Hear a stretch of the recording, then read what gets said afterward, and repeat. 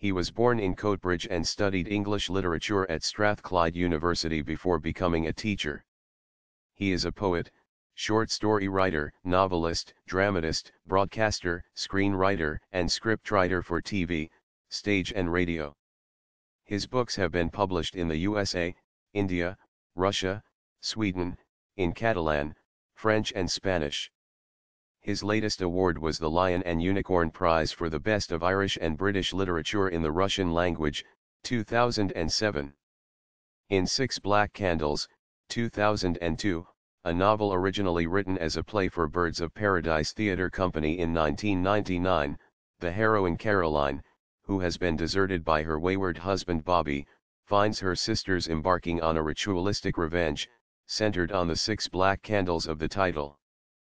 Dillon's play, Sinkin' I'm No a Billy He S.A. Tim gained critical acclaim at the Edinburgh Fringe Festival in 2005 and toured Scotland and Ireland in 2007.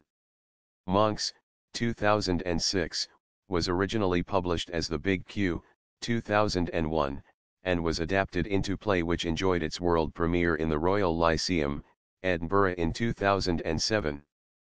His most recent novel, My Epileptic Lurcher, is the story of Manny Riley, a recovering alcoholic and struggling scriptwriter with a serious anger management problem, and his newly adopted lurcher, Bailey, who has epilepsy.